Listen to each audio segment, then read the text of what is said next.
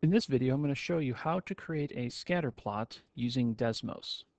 So when you have a spreadsheet of data, what you have to do is you have to select the two columns that have your quantitative data and then copy. And often what I tell students is just hit Control C. Don't try and do right click or anything. And then in Desmos, paste your data. So that is Control V. And so there is our scatter plot. Now what will always happen is Desmos will always adjust the window so that you can easily see the dots.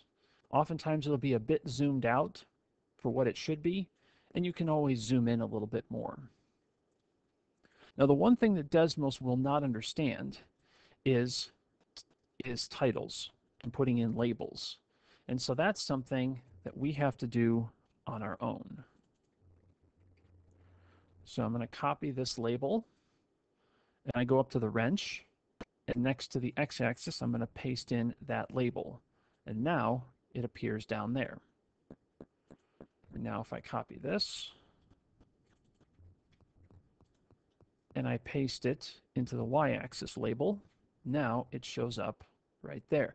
And even no matter how I zoom in, even if the x-axis and y-axis can't be seen like they are here, even if I zoom in, the labels still remain.